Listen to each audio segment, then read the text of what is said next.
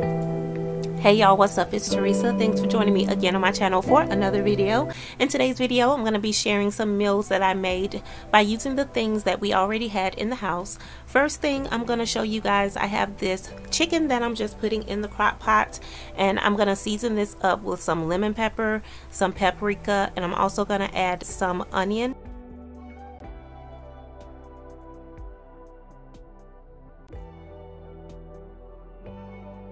And then I'm taking some aluminum foil, gonna pop some butter on top of the aluminum foil.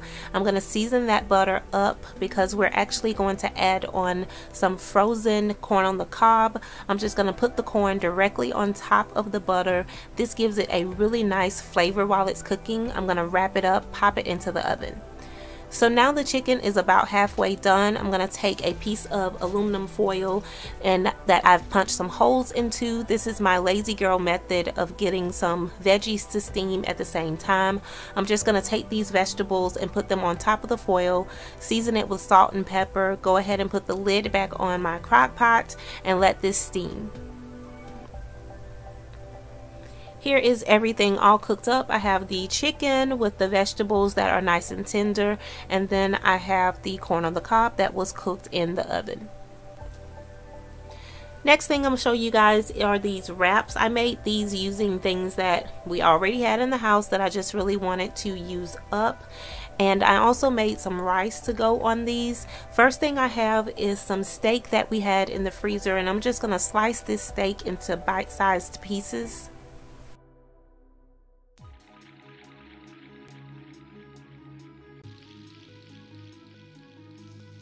I'm taking a little bit of butter with some garlic, and the pan is on low. I wanted to leave this on low and let it melt because I don't want the garlic to burn.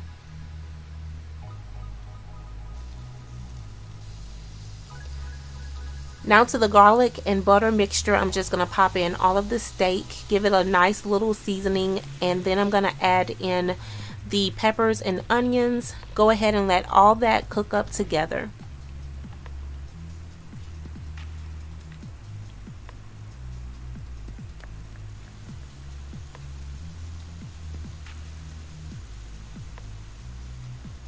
Once the steak and the peppers and onions are all cooked, I'm going to add in some shrimp.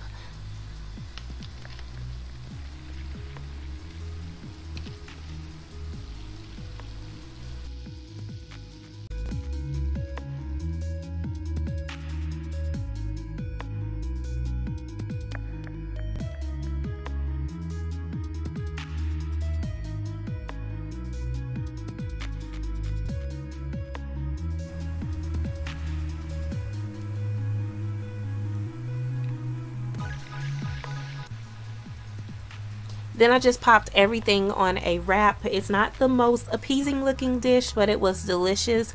And then on top, I just put a few drops of hot sauce. The last thing I'm going to share with you guys is my version of junkyard fries. I'm taking a pan of French fries and I'm making sure that it's in a thin layer. Then I'm just going to pop it directly into the oven.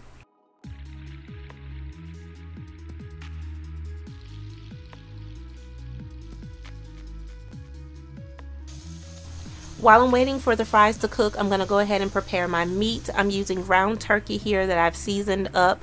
I'm going to add in the rest of the peppers and onions that we have left in the house, and I'm just going to let that cook down. Then again, I'm going to add in my shrimp, season that.